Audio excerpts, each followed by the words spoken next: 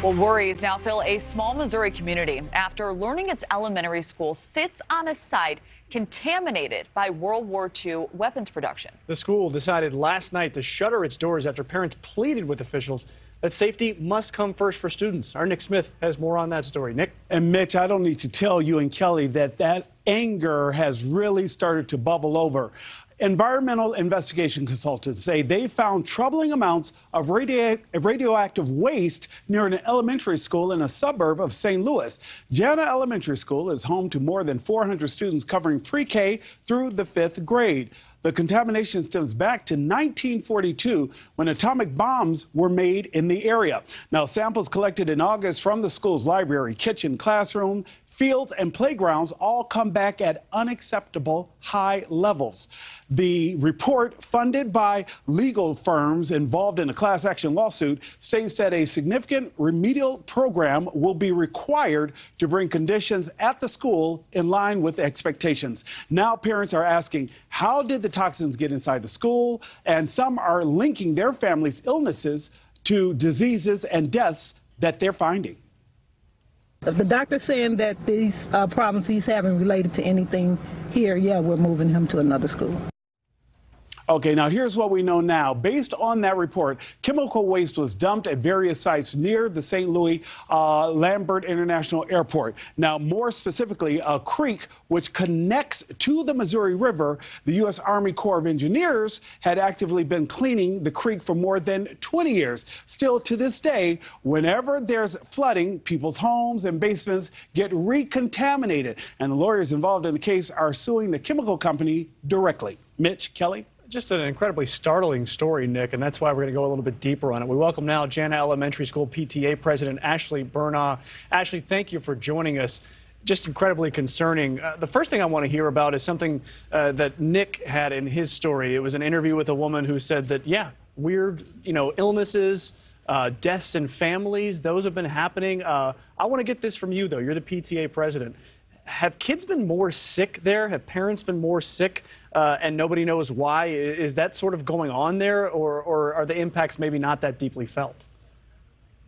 Well, but thank you so much for having me on this morning. I do think it's important to distinguish what's going on at Jana Elementary. Jana Elementary has had historically low-level radiation, which is mixed with dirt and soil throughout the area. And in that process, that can delay those kinds of health impacts.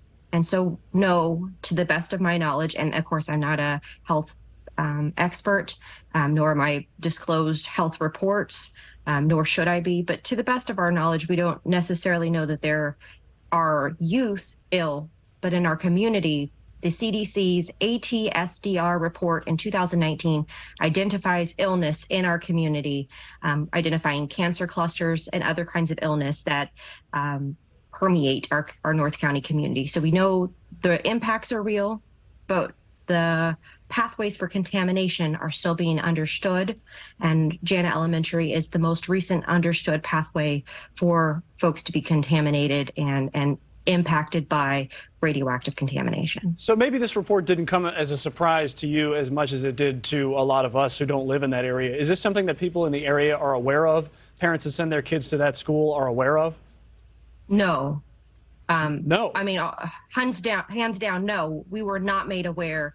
It was only after multiple attempts at transparency from the Department of Energy and the Army Corps of Engineers was I even able to obtain reports that showed testing occurring on our Jana Elementary School property.